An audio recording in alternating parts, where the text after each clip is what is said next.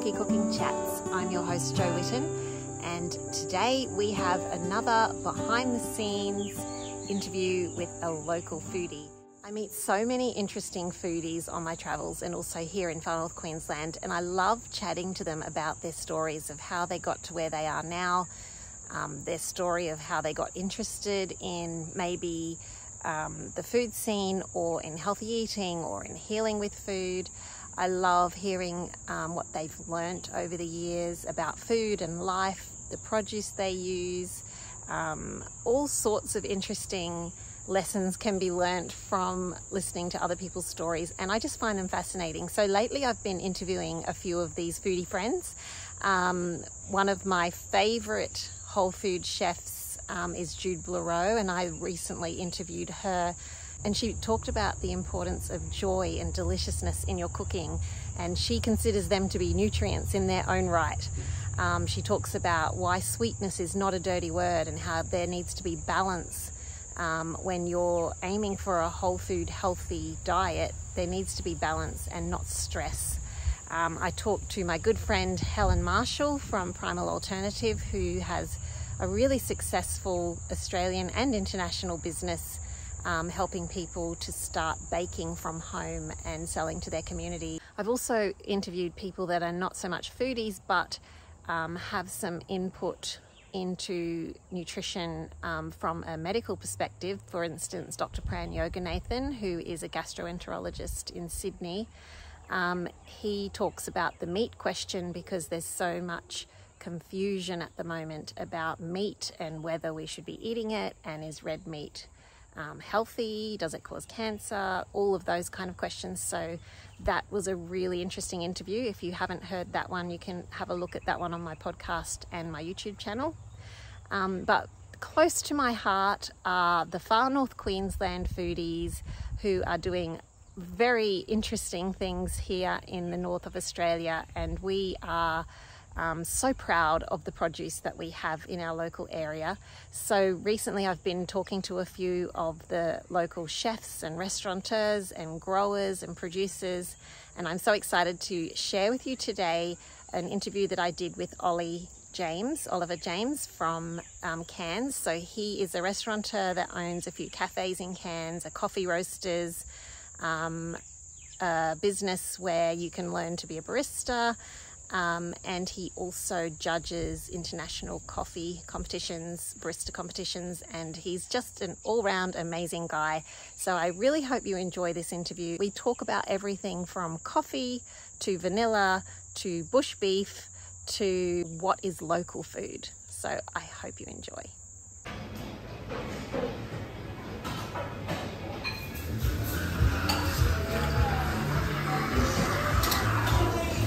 How's things going with the plans for the bush beef trip? Going good after our little reschedule. Yeah. How many people have you got coming? We've got about 8 interested. Oh, that's good. We've got only 12 spots. Okay. Getting coffee made by the master himself. The Cairns Barista Champion. Lost the touch, honey. Alex is much better than me. How did you go at the Melbourne, it was the International Coffee Championships? Thank you. How did you go down in Melbourne? Yeah, good. Very interesting. Enjoyed the judging? Yeah. Fun to judge with international judges. Yep. So there's obviously cultural differences in the coffee communities and the way we drink and think about coffee. And that was kind of interesting to explore. Yeah, it was like fun. Beautiful. Hey everyone, welcome to Quirky Cooking Chats, and thanks so much for being here, Ollie. It's great to be here. So good to have you on the show. Ollie has an amazing cafe in Cairns. Well, he has a few. Guyala is the one that we're at today, and for those of you who visit Cairns and ask me for somewhere to go for good coffee, I always say Guyala or Caffeine. Always. Thank you. And Caffeine is one of the other cafes that Olly owns, as well as I think Newell Street, and there's also the Tattooed Sailor Coffee Roasters on the shirt there. Woo! And the coffee school. So you can learn to make good coffees there. Absolutely. My son Isaac wants to go to your school. So we're here to chat today about some of the projects that Olly has going, and first of all, I'd love for you to share with my listeners about your story, how you got into the food scene. We have amazing produce here in Far North Queensland, so we want to talk a bit about that. And yeah, what you've got going on. So yeah, if you could give us a bit of a background. So yeah, I basically grew up in hospitality. My dad opened a restaurant when I was quite young, when I was 9 years old. Oh, okay. Yeah, he was always a really good cook, and he was inspired. His inspiration came from his mum, actually. And I think it's yeah, cooking and the love and appreciation of good food is transferred. Yeah, definitely. Lots of interesting craft. I think there's a transference of skills rather than going to school and learning from books and theory. I think yeah, that extends to a lot of other areas of crafting, which yeah, cooking I believe is firmly in that field. Yeah, so Dad opened a restaurant. Is in the countryside of New South Wales, about an hour and a half drive south of Sydney. Yeah. And in the Southern Highlands. Beautiful area. Yeah, beautiful, stunning area.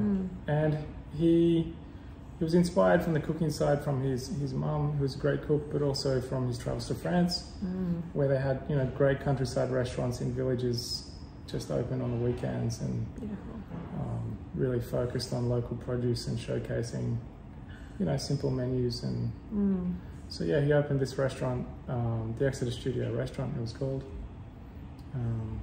and grew a lot of his own produce. Love that. Had chickens, and when I visited him on school holidays and every third weekend there for a while, yeah, I'd be working on the floor. From the time you were little? So, yeah, since I was little. And one of my favourite parts of that experience was actually the coffee machine. I think, I don't know what fascinated me about it so young, but I was fascinated by it. I think I saw how people lit up when they had coffee and got super excited about it. So true. So this is 1990, so big foam dome cappuccinos. Oh, yeah. Yeah, so I used to pride myself on making those big foamy cappuccinos, and there's a little lever machine, so I'd have to hang off the lever or sometimes ask someone to help me to pull the shots. That's cute. Yeah, pack the coffee and do the milk and chocolate on top and take it out. It was fun. Oh, I love it. So that was your beginning of the love for coffee, and I guess you would have had all that beautiful, fresh, whole food produce. What kind of things did your dad make in the restaurant? Yeah, the menu was very French inspired. Countryside, you know, so appropriately, you know, rustic sort of fresh produce meals, very seasonal. His, you know, his process, he was only open on the weekends, Friday, Saturday, Sunday. So his process would start Thursday morning, and he would drive to Flemington markets in Sydney and just buy boxes of fresh produce that was good, and then go to the fish markets, Sydney fish markets, and buy some seafood. The Sydney fish markets. Yeah, and he would basically create the menu in those two shops. Wow, just depending on what he could get. Yeah, depending on what he could get, and obviously it was, you know, it wouldn't be a new menu every weekend. It would just slowly evolve with the seasonal changes and what was good in the fish markets. Yeah. And then he would stop at the butchers on the way home in the Highlands and buy some meat. And that would be his menu. It was a chalkboard menu, 3 entrees, usually just 3 mains, 3 desserts, $25 a head. Oh. Bargain. Why don't we have more of those restaurants again? Slowly, as the older I get, the closer I'm coming back to that. I just love it. That's the kind of food that just makes your heart sing, when it's fresh and local and just in season, and every time you go there's something different. It's like, oh, what are they doing with the zucchini? What are they doing with the, you know, all the different local produce? I love that kind of food. Do you do much of that in your restaurants? Do you do much of the local? Sorry, this is going on, Quirky. Not enough of it. Still working on that. Yeah, I guess it's a lot of work, I suppose, constantly changing. Yeah. Yeah, there's a certain scale required for cafe, so it's a low spend per head. Yeah, that's true. And so you need more people to make all the numbers work, pay the rent, pay the staff, pay everything. So there's not so much time in the week to focus on that, I guess. Yeah, so I do bits and pieces where we can. Yeah, we buy a lot from Simon and George. They're a local wholesaler of produce, and you know, they have presence in the markets in Brisbane and Sydney and Melbourne, down the East Coast. So they use cans basically as a sourcing base for the produce from the tablelands to send down there. Go tablelands. Yeah, absolutely. So for me, I can source that produce from the tablelands through Simon and George, and then, you know, they have trucks going up and down the coast, so then they're bringing some bits and pieces up from the colder climates that we can't grow here, particularly the leafy greeny stuff. Yeah. Because it's just too hot. Yeah, so I guess in a roundabout way, yeah, we use a lot of local produce. Yeah. And the menu design is really focused around mostly, I guess, Asian influence, because that's what a lot of that kind of stuff grows up here. Yeah. You know, if I think cold climate European classics like swades and asparagus and fennel and, you know, all these kind of really fun stuff. These are really cold climate things, and they don't grow here. Whereas all the Asian tropical stuff, just chilies, all those, you know, greens like the bok choys and choy sums and all that sort of stuff grows really well in the tablelands. Every time I've got friends that come up here and I take them to the Rusty's markets, the local markets, they are blown away by the local produce. It's like we have such a huge variety of produce here. It's really good. And I know at home on the tablelands, I do find that I'm able to grow the fennel, and the leafy greens have gone crazy, and the button squash and things like that, but probably not for very long. They're probably all gonna be too hot soon. And usually, in the flip reverse months. So in winter, right? Which is kind of crazy if you were living down south. Yeah. But nothing grows in winter down there. That's right. That's when everything's going well here. Yeah. Yeah. And it's really this time, you know, the end of September, the spring. That's you know, you're starting to harvest from the veggie garden again. Yeah. So I'm getting all the tomatoes coming on now, and so it is different if you're used to down south. But you've been here for how long? On and off 20 years. Okay. Yeah. Yeah, because you went to school a bit up on the tablelands. I finished high school in Atherton. Yeah, there you go. So the coffee that you use here, do you have any local coffee in your blends? Yeah, we use some Skyberry coffee. Yahoo! Yeah, in one of our blends. It's expensive. Green beans grown in Australia are quite expensive in comparison to what we can buy from developing countries. It's mostly a labour cost and an input issue, or not issue but challenge, I guess, for Australian coffee farmers. It's not deterring them though. There's a bunch of coffee farmers up there. Yeah, Lucy, who you saw this morning, up at Crater Mountain. Yeah, she's given it a good crack, and the Murats, they've recently brought their coffee farm online the last couple of years. Okay, I don't know who they are. And then some of the older guys like House, you know, they do absolutely huge volumes. Oh, okay. The biggest of everyone up there, and Skyberry, of course, who I work closely with, and the Jacques, the boys there. Yep, know them. Yeah, so there's a fair bit of, I guess, coffee grown up there. Yeah. So can you tell us a bit about the coffee roasters that you have, the roaster business? So how does that work? You get the beans in from all over the place, and then you have your own recipes? Yeah, roasting, my approach to coffee roasting is like cooking, actually, which sets me apart a little bit from my other roasting peers, I think. And I guess the motivation to roast coffee is from being able to source my own green beans, my own ingredients, and then to create flavours through the blends that I want to serve to cans, locals, and drink myself every day. Yeah. The inspiration, when I first started roasting, it was really after a trip to Ethiopia. Yeah, and this trip, long story, met some Dutch people, got on this amazing trip with quite a big Dutch importer of green coffee who has a really interesting kind of business model by supporting farmers to become organic and to increase their quality in coffee by basically donating machinery and equipment. Wow. And then buying all of the green beans from that mill. That's amazing. Yeah, that trip to Ethiopia really changed my idea of local. Yeah. Actually. Up until then, yeah, I guess I had a fairly common idea of local, which is buy from, you know, somewhere grown near you for good reasons. You know, it's fresh and you're supporting the local economy, and it makes sense to eat it there, usually, and it's in season. Yeah. But going to Ethiopia gave me a different perspective in that I came away with this idea of a net humanitarian benefit per dollar spent. Love it. So if I was to buy green coffee from Skyberry Coffee Farm, which I do, you know, that's supporting that family there and a bunch of workers and that farm. But for every dollar I spend in Mariba, if I spend that in Ethiopia, I'm supporting a huge number more people, actually. And if the money is getting to the people, which is often an issue with, you know, supply chain, and we're very conscious of that in coffee particularly. Yeah, the net humanitarian benefit is like a village of 800. Yeah. And that was a really interesting idea. That is a really good thought, because, I mean, the world is a village.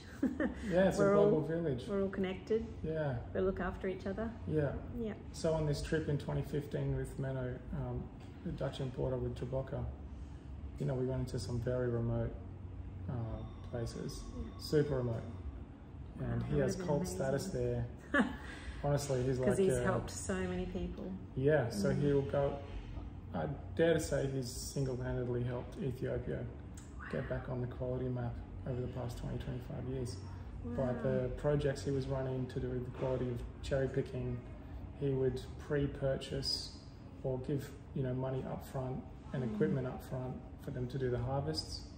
You know, in the farming cycle, often farmers are paid much, much later than shipping product, but the farmers need the money the most before they harvest. Yeah. You know, for the drying beds and for diesel and running, you know, paying people and buying cherries, and for all these reasons, the money in that coffee supply chain ends up in the hands of the people at the wrong time. Yeah. And so they're relying, you know, farmers rely on that last year's cash coming in to set them up for next year. So there's always this kind of planning forward. And in countries like Ethiopia, it's really subsistence living. Yeah. That's not entirely practical. Yeah. Yeah. Oh, well, it sounds like an amazing guy.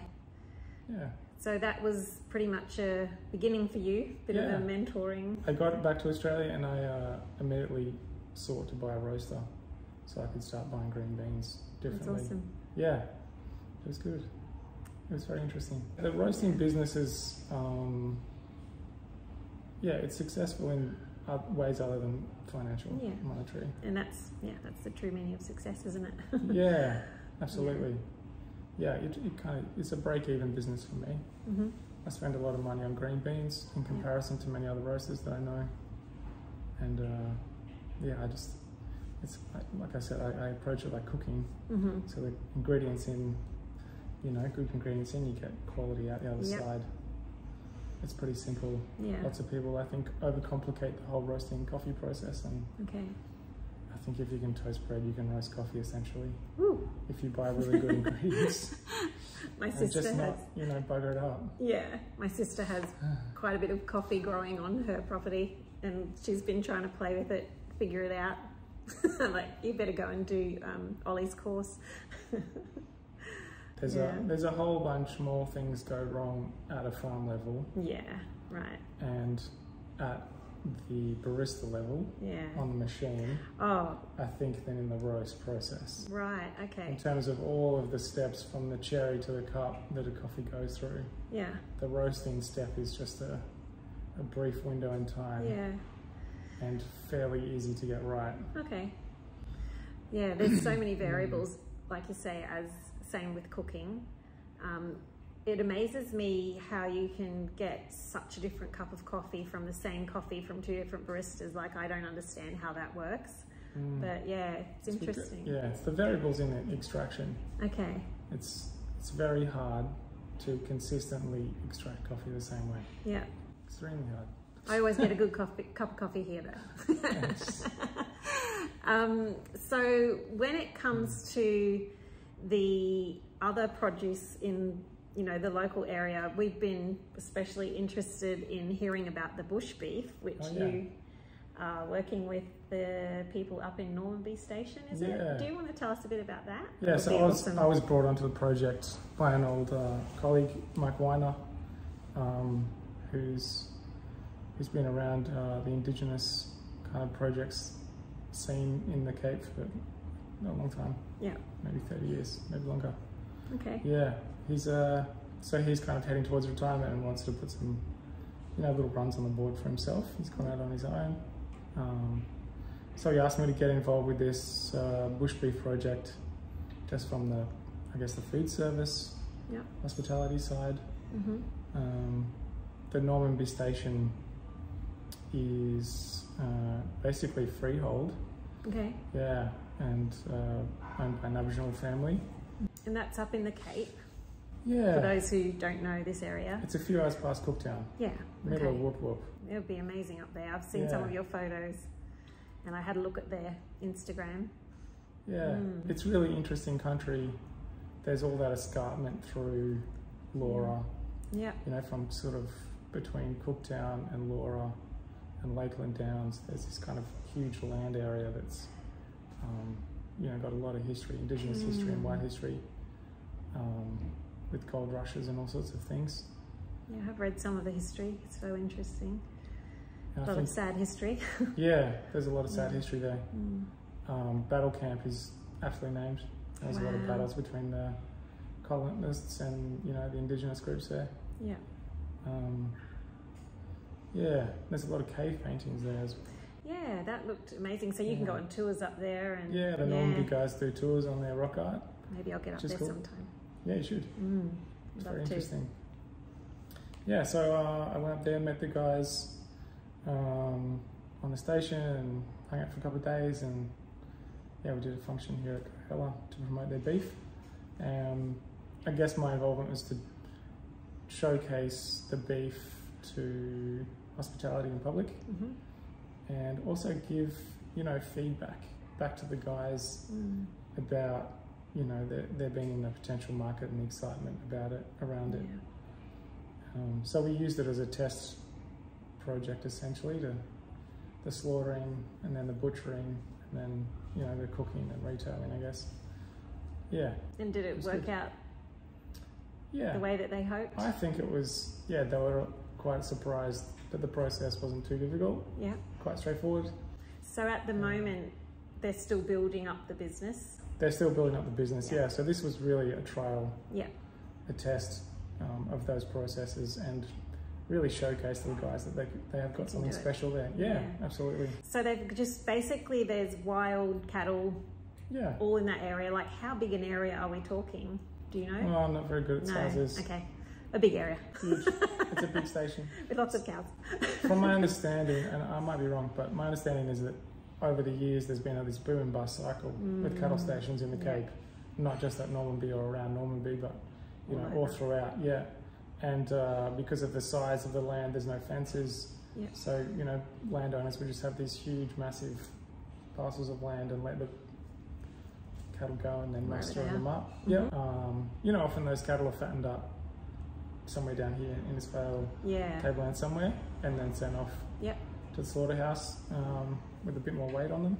And that's a fairly common practice, I think, throughout Australia, not just Cape York.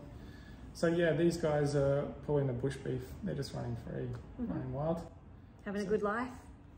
Yeah, living their best lives if they survive. Yeah. So the ones that survive are obviously a bit tougher and a bit smarter than the other ones. And they're certainly not fat. They're lean. Yeah. So it's more like wild meat. It is wild meat. Yeah. With an environmental benefit to it, which is really wild. Yeah, talk about that. Well, so the guys do a couple of projects on their land with support from the one of the reef foundations, and I think the Queensland government are involved to minimise the erosion on creeks, because all that soil erosion that starts up, inland gets to the coast eventually, and that's all the silt. There's been massive projects for silt and chemicals off farms and all sorts of things down the coast to protect the reef. And so cattle are really not very good for those gullies and causing erosion. So pulling the cattle down and pulling them off the station helps reduce the silt to the barrier reef. So it's basically that over the years they've just really expanded in that area, just gone wild and bred up, and so they're just basically culling and I think the idea is to reduce cattle to a manageable amount. Use the profits and the proceeds from getting the cattle off there to run a small station. I don't think they've determined what happens next. I think they're focused on this, really close next step. But there's a lot of cattle up in Cape York. Yeah, so it would take a while. So how do people buy that meat? That's still not worked out. Okay, not worked out yet. Stay tuned. And what about also roo meat and other, like the... I'm trying to think what else I heard recently. Oh, wild goat. Is this happening elsewhere with wild? I haven't done that sort of research. Don't know. Yeah, my mate Mark has done a fair bit of that. He's kind of like, the brains behind it all and doing all the research and comparisons. But I know of kangaroos and certainly camels. That's true, they do use that too, don't they? We've got wild deer on the tablelands from farms where they've escaped and gotten out. It's really interesting to think of. I think people get used to the farmed meat and the grain-fed, and they don't sometimes understand how to cook the more lean, gamey meat. But it's got to be good for you, right? The real thing. I think so. It's not got any hormones or any grains or any, human involvement, interference. The bush beef we ate here, and what did you do with it? We did a nose to tail kind of thing. I hate using that word, but that's essentially what it was. We used all bits of the cow in different ways. Showcase different parts differently. So a lot of slow cooking, would it be? Or? A fair bit of slow cooking. We did a couple of steaks from the tomahawks just to showcase that. But lots of slow braises, mince. We did the liver and the tongue, and awesome. Little bits of the offal as well. No waste.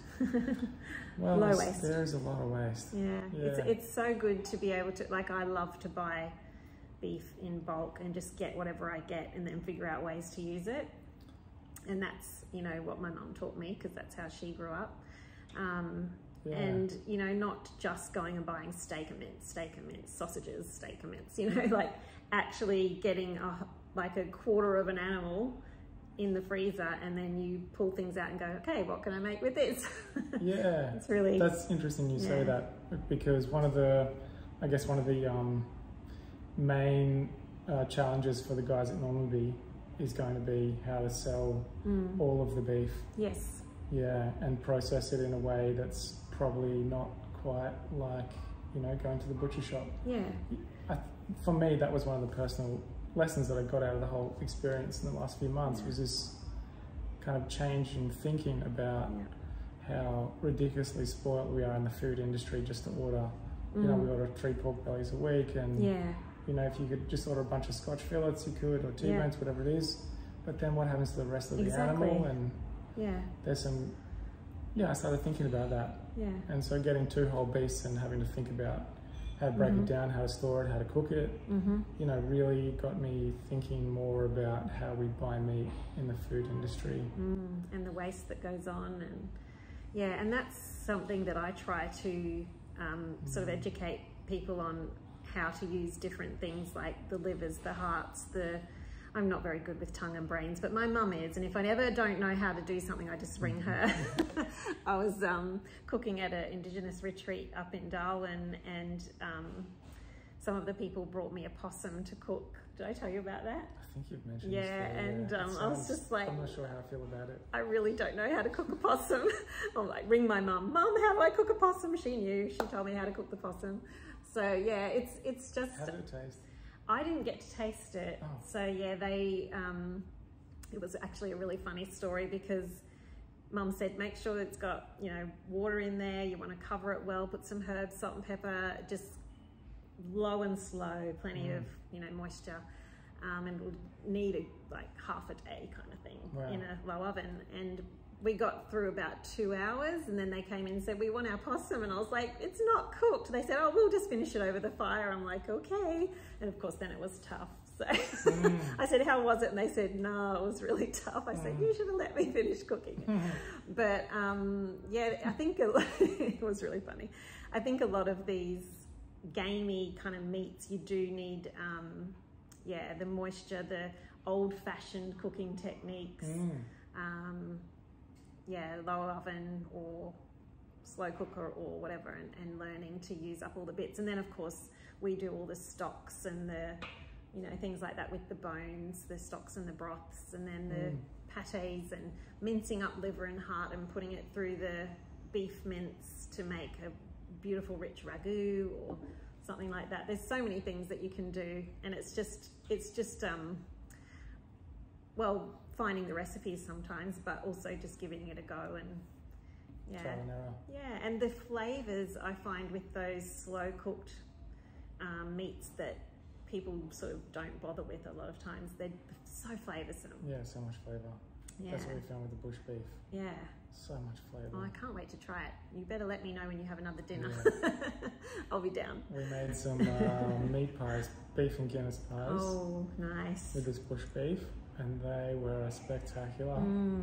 Actually, everything we've done with it is really yummy because it's got that extra element of being more beefy than normal. Wild taste, that gamey taste. Slightly gamey, but really beefy. Oh, that's interesting. We were running a special at Caffeine this week with burgers with some of the mince we made from the neck. Oh. That was really tasty. I didn't know about that. I might have to go there for lunch. Yeah. Oh wait, did I have lunch already? I did. Rats. Yeah, we've stored a bit down in the freezer, so we're going to slowly just run specials with the bush beef at Caffeine. Yeah, and kind of use that feedback from customers, and also, you know, through the process with the chefs. Yeah. You know, kind of feedback into the project.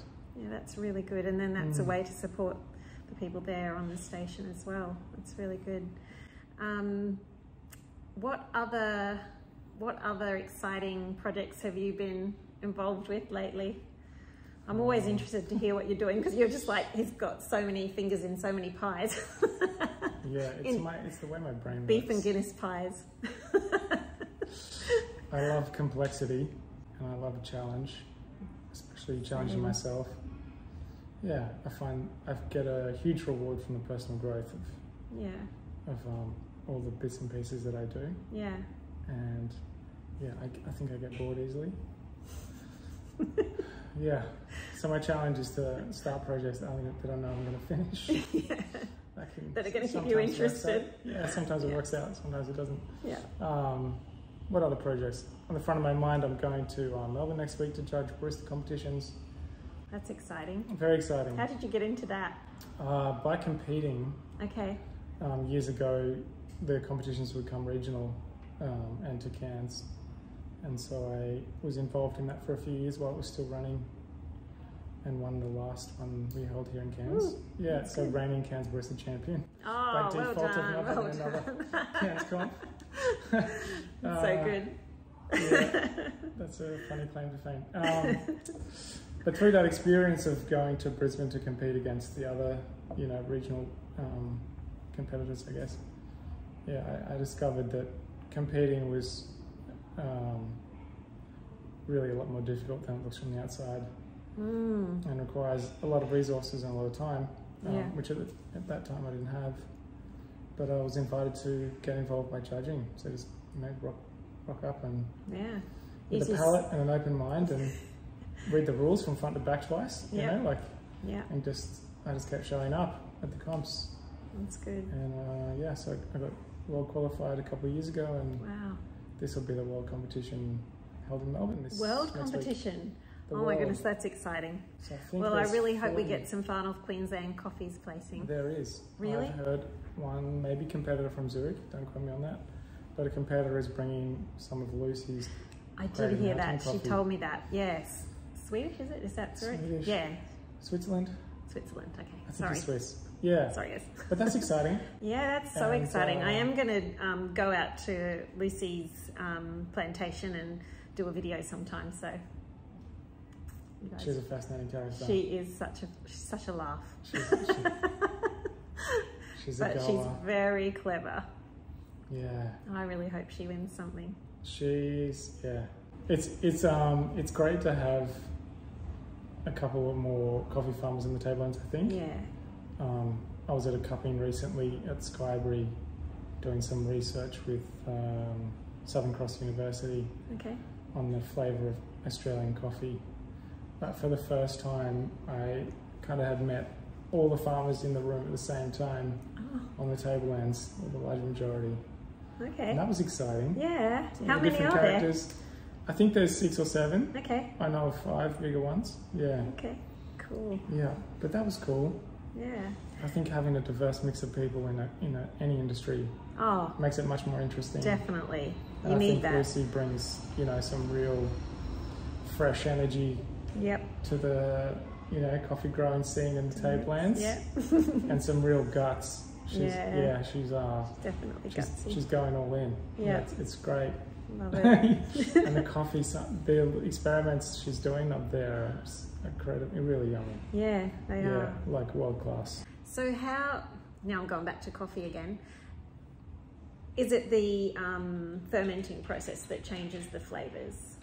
Partly, yeah. What the farmer chooses to do when they pick the cherries, to process that, process the seed out of the cherry and dry it out. There's a couple of main ways to do that, and a whole bunch of variations. But essentially the way they choose to do that provides the most flavour potential of the coffee. So there's natural coffee is it's just dried out in the sun. Yeah. That produces that really fruity flavour usually. It's like produce. Yeah. It's the same thing. Yeah. You buy a good fennel. I use apples, but everyone eats apples. You buy a good apple that's locally grown, or you pick it off the tree and it's, one thing, and you buy it off the supermarket shelf and it's something else. Totally. And there's a whole range of quality and age and... Yeah. I guess wine is another really good comparison with coffee because there's a process that happens after, with the fruit to convert it to something else, through that ferment. So high quality, interesting and delicious wines are often really about the fruit and the soil. Yeah. And I think the same for coffee. And then there's vanilla.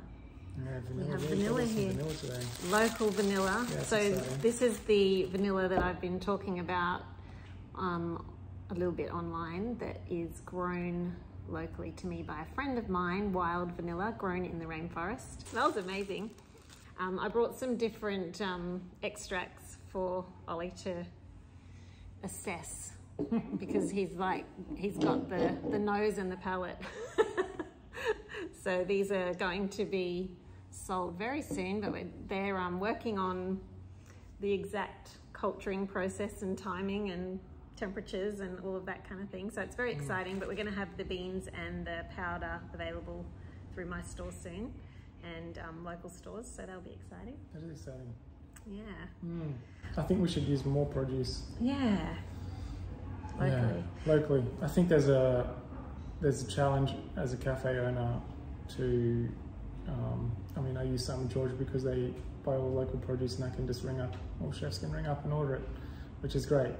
But I think there's a disconnect between, a broader range of smaller producers who don't fit within a particular wholesale network niche. They don't make enough, maybe.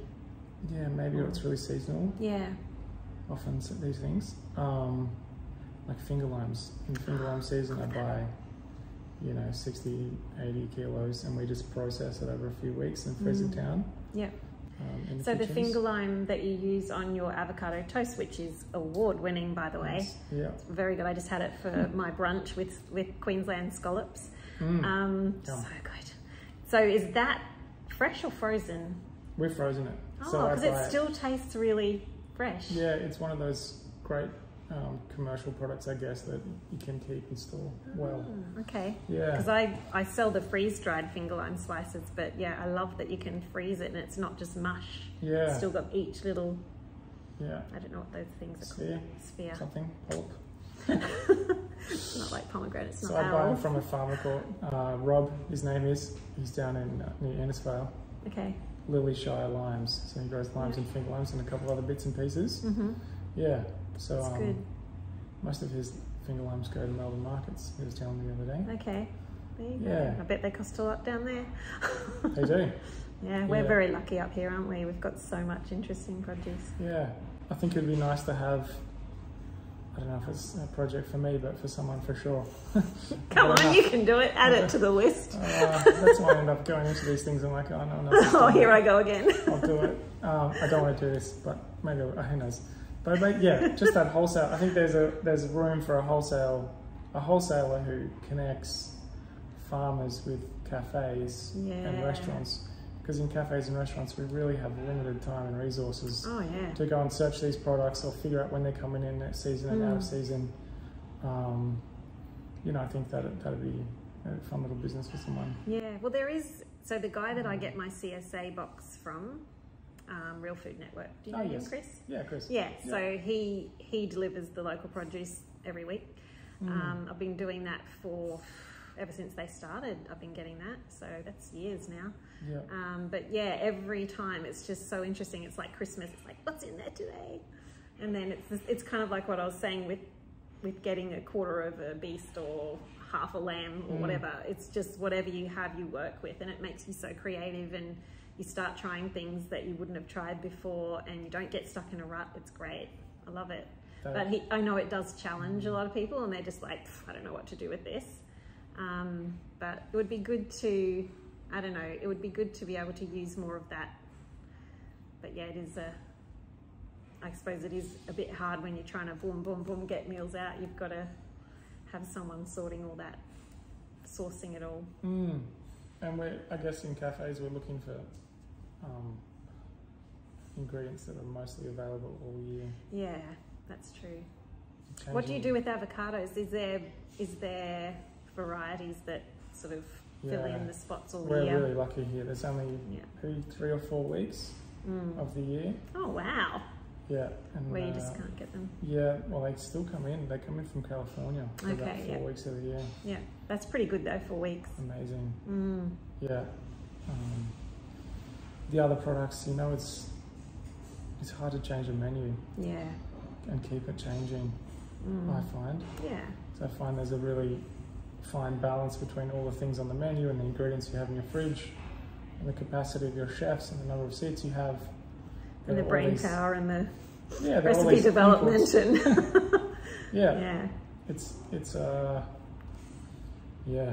I mean, it worked for my dad, I guess, because he was a small restaurant, you know. And 3 nights a week.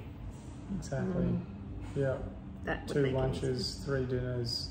Okay. Yeah. I think sometimes he just did Friday and Saturday night dinner as well, you know, 4 sit-ins with 20 or 30 people, bookings only, you know. So it's a different kettle of fish altogether, really. Yeah, so he was able to be creative and change things fairly frequently, and even just on the fly, you know, just rub it off the chalkboard and change it. Yep, that's all gone. We'll add this. Yeah, that's the kind of cafe or restaurant I would love to have. But yeah, it's like you say, it's full on if you're doing it every day. Yeah. Well, if you ever open one like that, open it on the table ends, okay? Yeah, I think that's the place to have one. I think that's what I'm gently working towards. Good. Yeah, but I think that process is a lot to expect of, you know, chefs and kitchen team and front of house team who are, you know, working 40 hours a week. Yeah, constantly trying to figure out where they are at. Yeah, yeah, it's a smaller thing. It would be nice to go there It would. Yeah. I find that the degustations and the fine dining restaurants that are really innovative, mostly in the cities, because that's where the people live, who have the money to spend on that sort of dining experience. You know, that's what it's all about. Okay, yeah. Many of them have their own farms now and use a network of, local farmers. Yeah. Like Ben and Rach up at Oak Beach, they've got that cooking class thing they do nearly at Port Douglas. Oh, I didn't know about that. Yeah, you should go check them out. I should. Yeah, right up and early. It'd be great to interview. Okay. So they grow on the list. Yeah. They've got a big Thai garden, Thai ingredient focused garden. And most of their food is Thai, I guess. Or at least inspired. So fresh, perfect for up here. Yeah, exactly. That's the sort of food you want to eat. Yes. Super yummy. I went the other night to their new venue in Port Douglas, Jungle Fowl. Very well worth a visit. Okay. Had a great time. Awesome food, great service. Oh, that sounds amazing. Yeah, really fun. Good to know. What was it called? Jungle Fowl. Jungle Fowl. Port Douglas. There you go, guys. Yeah. Hot tip. I'm always asking Ollie what restaurants are good, because he knows. I really think you should make this list that you've been saying you're going to make. Yeah. Where to go in Far North Queensland. Yeah, I think there's a bunch of, along the theme of focused on local produce. There's a bunch of restaurateurs doing that. Craig from Oka. He's been doing it for many, many years here, and focusing and showcasing on emu and kangaroo and crocodile every day of the week. Yeah. And Nunu, Nico from Palm Cove. And you used to work there, didn't you? I worked there for a year with those guys, just every year. That was fun, fun house. Yeah, that's a good restaurant. I've been there. Yeah, really good. Love it. Well, if you are in the Cairns area, make sure you pop in and visit Guyala, because this is a great place to get a good coffee, or 3, and and beautiful food. Also caffeined in Grafton Street, I believe. And hopefully one day there'll be one on the Tablelands too. Highly likely. Yeah. Woo! It'll be good. I'm hoping so. Little farm. Yeah. Little restaurant. Yeah. Oh, the dream. That would be so nice. Yeah, the dream. We hope so. Well, thank you, Ollie. Thank you. Thanks for sharing, and I hope you guys enjoyed that. Pop over to the website, which website? You've got a lot of websites. I'll just put some links below. All right. Thanks. Thanks, Ollie. Just testing vanilla here. Vanilla extract from World Vanilla. Yeah, this is the most fragrant with flowers. Not really have fruit. It's almost like dried raisins. Let me have a smell. Yeah, so beautiful.